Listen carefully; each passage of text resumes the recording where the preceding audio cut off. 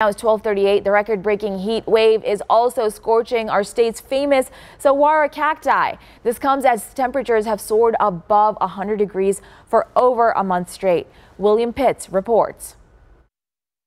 It's now been a month of temperatures over 110 degrees. It's so hot out here, not even the cactuses are surviving. Everyone looks at cactus and say, oh, these are desert plants, so they should be just fine.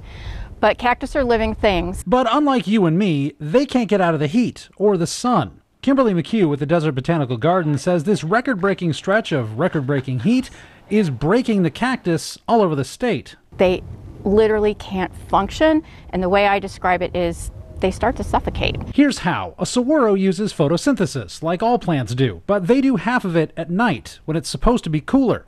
But this month, it's barely ever dropped below 90 overnight. So just like when we're sleeping, when the cactus is supposed to be recovering, they're really roasting. And that's the same thing for cactus. At a certain temperature for a certain length of time, they just can't do it anymore. This is a saguaro that's in pretty good shape. It's standing straight.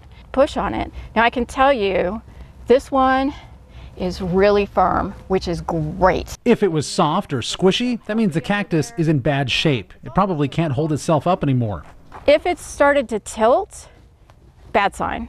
That probably means it's on its way to falling over. And another warning sign that you've probably seen in your own yard. Sun scorch. So you start to see yellowing. And not just saguaros, that's happening to pretty much all cactus.